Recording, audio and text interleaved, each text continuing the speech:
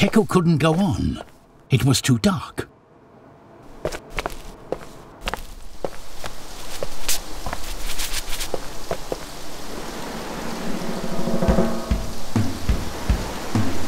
The Wakcha had taken Yaka inside the temple. Teku had to find a way to activate the bridge again so he could cross.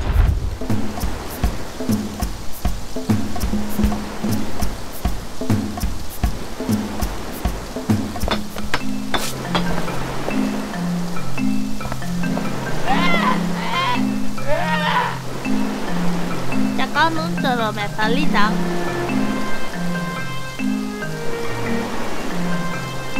이러면요. 또 리스만보. 여나, 또 배발자 보나. 나는 싫어. 디디꺼 배.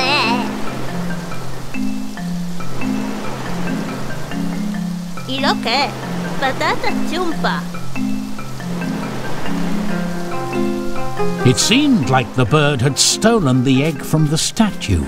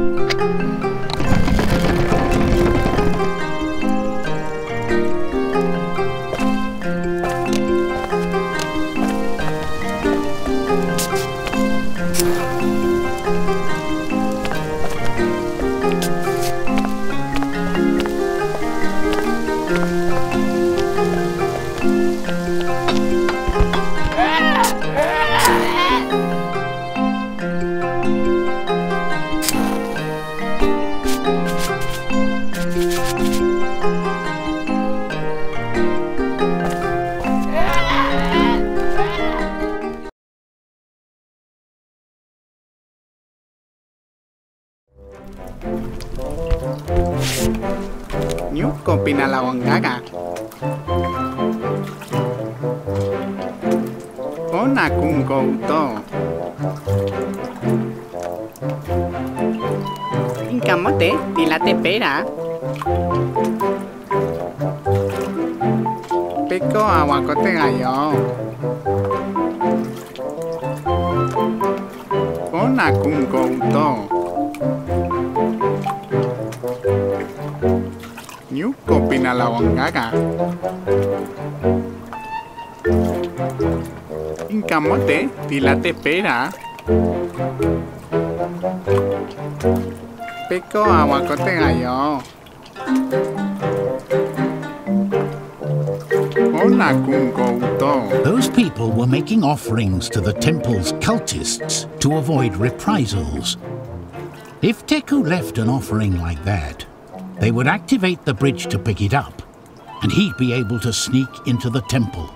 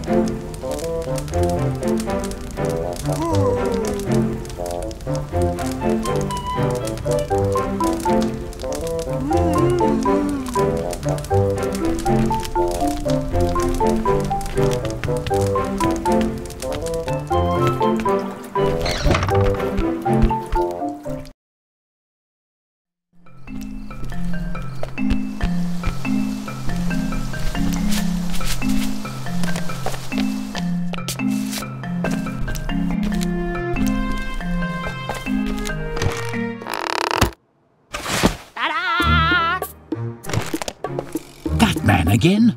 How had he got there? Teku preferred not to ask.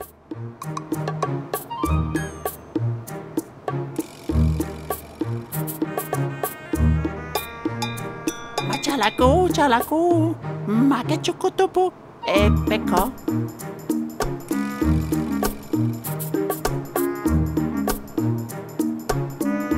Mambalakung, chupita caca, chitipe, chipote.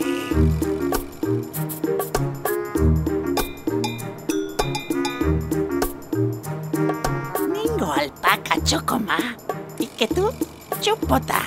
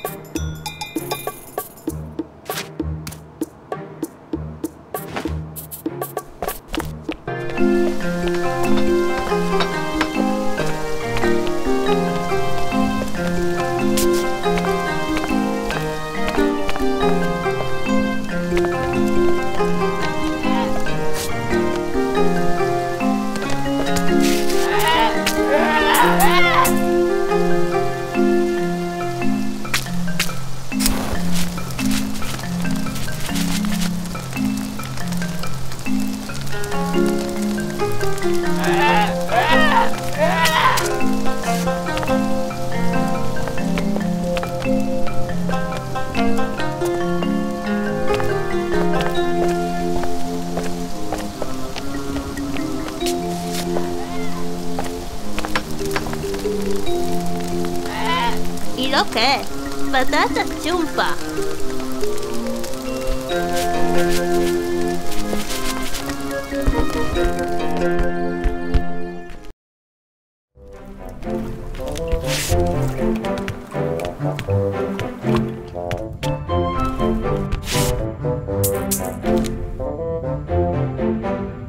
It didn't fit. The symbol on the stone didn't match the one on the door.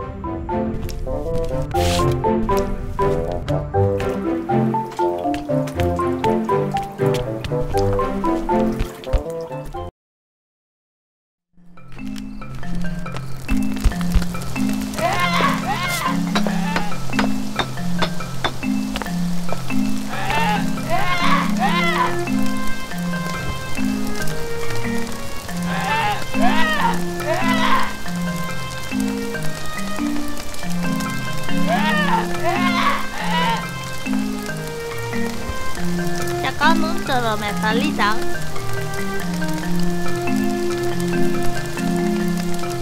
이름은 뭐예요? 떨리지 mambo.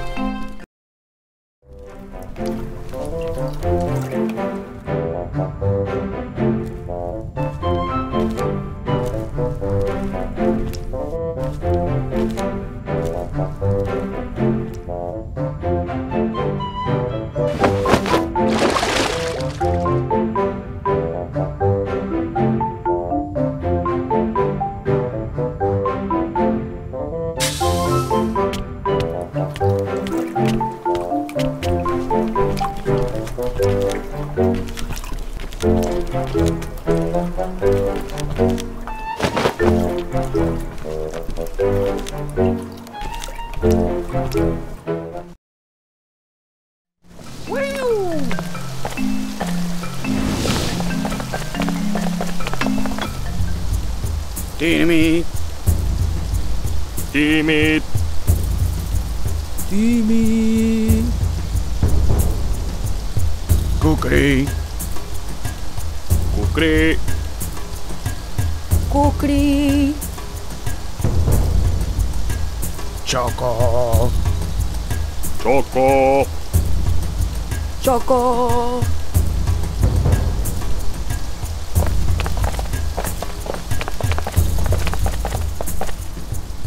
Timid.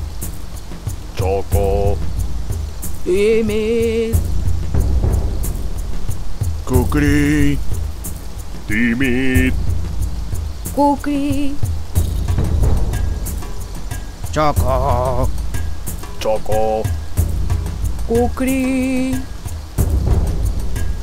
Timid. Timid.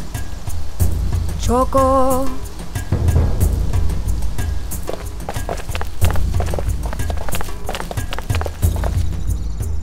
Kukri. Kukri. Kukri. Choco. Timid. Choco. Kukri.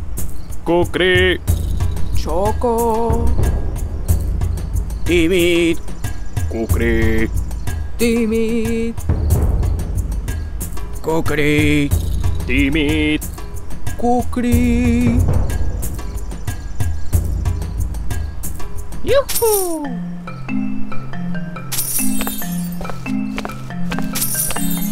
Woohoo!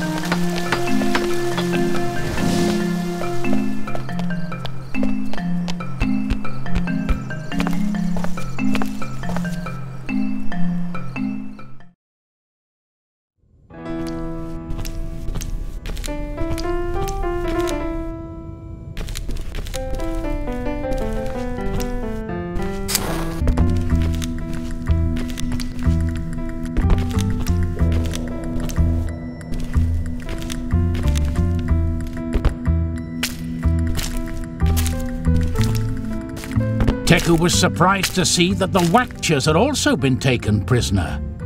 Something very strange was happening.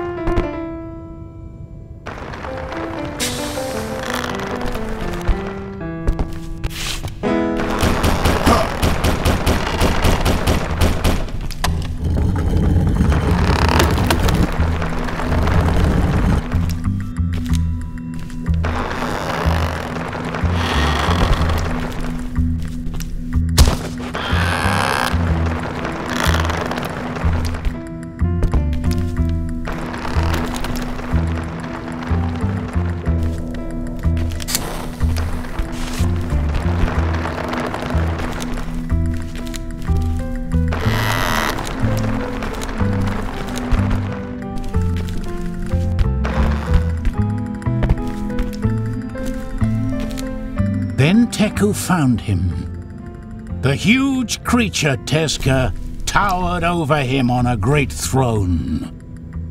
Peals of laughter echoed throughout the temple. He appeared to have lost his mind.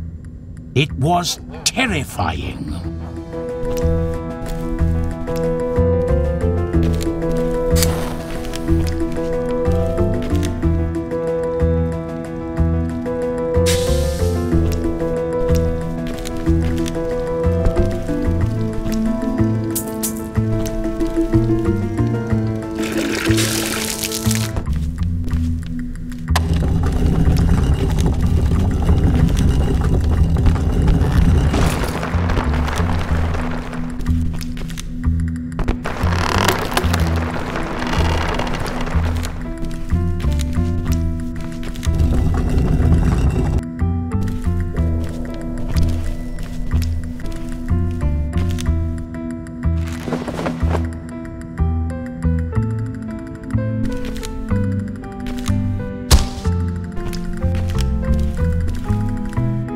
Thank you, my son. Don't worry, I'm fine. Let's go. We have to free the others.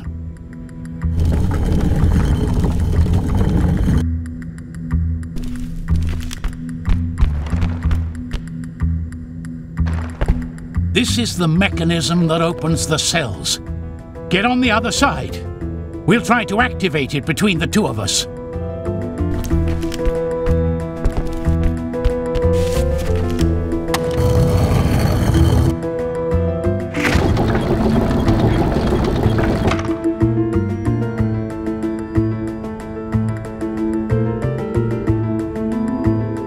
As the last prisoners were escaping through the window, Teku turned to the shaman.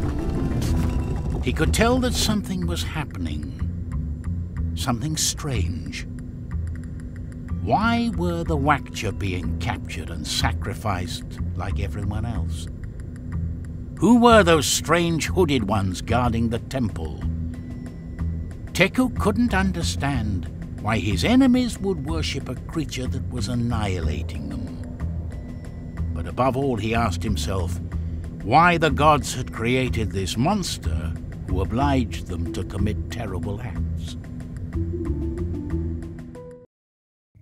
Yaka waited until he was alone with his apprentice to answer his questions. He was clearly suffering and uneasy, like someone carrying a heavy weight that is about to crush him. He put his hand on Teku's shoulder and sighed before starting to speak.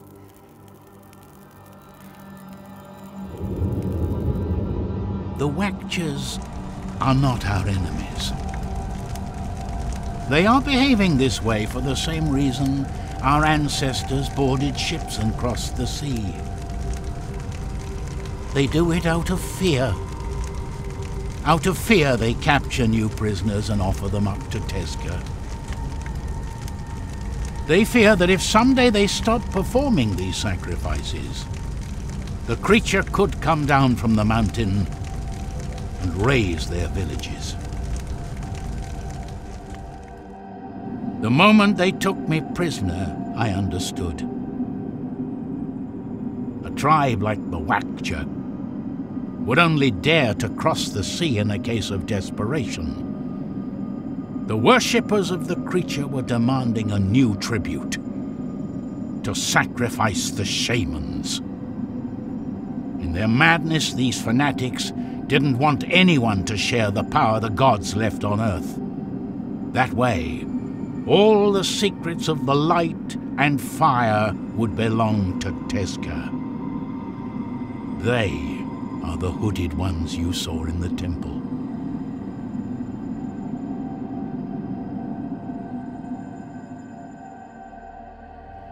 There is something, Teku, an ancient secret that I shouldn't tell you.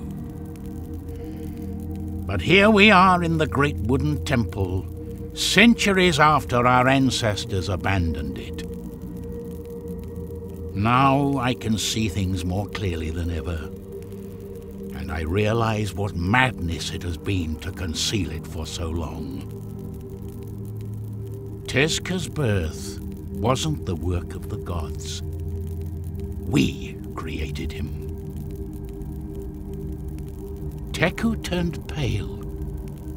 He couldn't believe what his master was revealing. His head was spinning, and a mixture of anger and fear invaded him. This is the secret the shamans have passed on to their successors, generation after generation. It all began when the wars started to break out again in the world. It was the dawn of the fifth creation, and we were again headed towards committing the errors of the past. To avoid the ire of the gods, the shamans decided to bring forth all their power in the world. They met in the temple, and out of the secrets of light and fire emerged Tezca.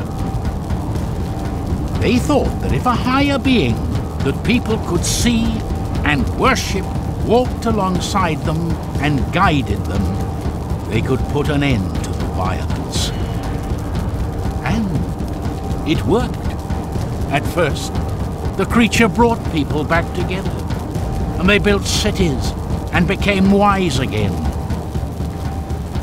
But Tezca was the work of men. And like them, in his heart, ambition and greed was starting to gestate.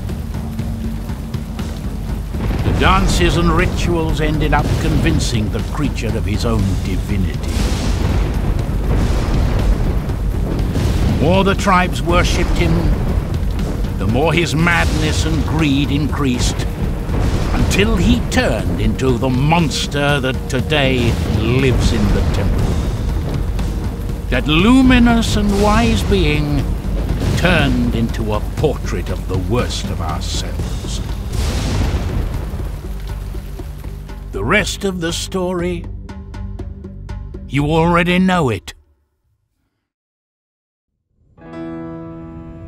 I'll go on ahead. I'll wait for you up top.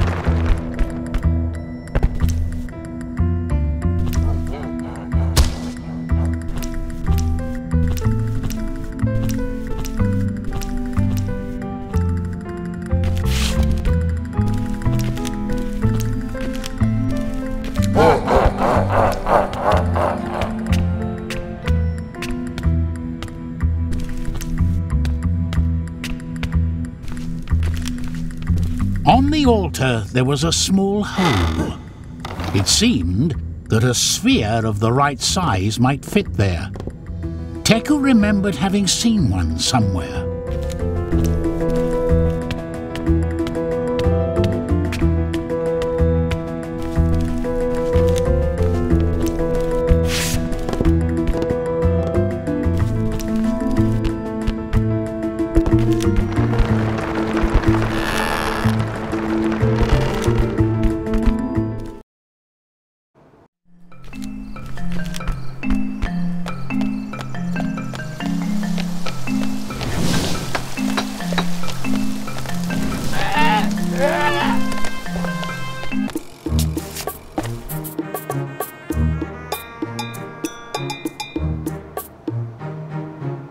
Ike ochonaka chalapuna chulupuki.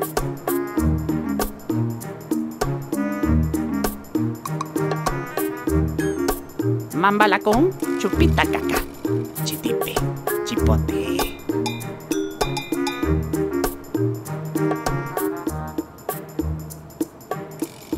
Mingo alpaca chocoma Ah!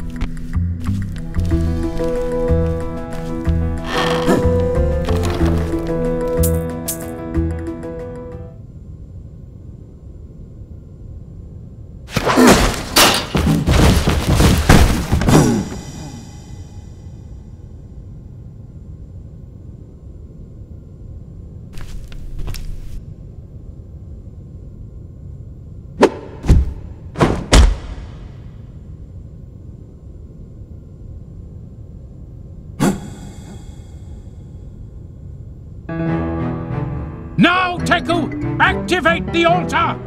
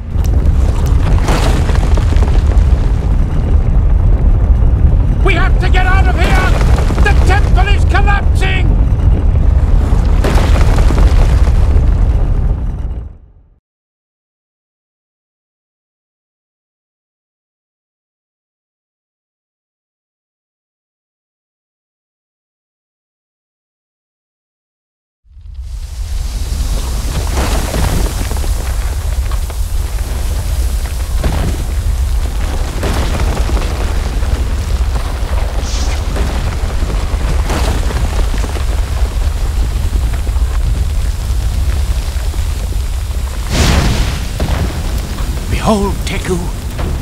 The fire of the gods is burning on the mountain again. And now what? Asked Teku. Now comes the most difficult part. Starting over. The world as we knew it has ended. The tribes will be at peace once more, and our people will no longer have to hide. But most of all, we must not let our errors be forgotten. We will rebuild our village, Teku. The fire of the gods must burn again in the temples. So today, this tiny candle you're holding means more than ever before.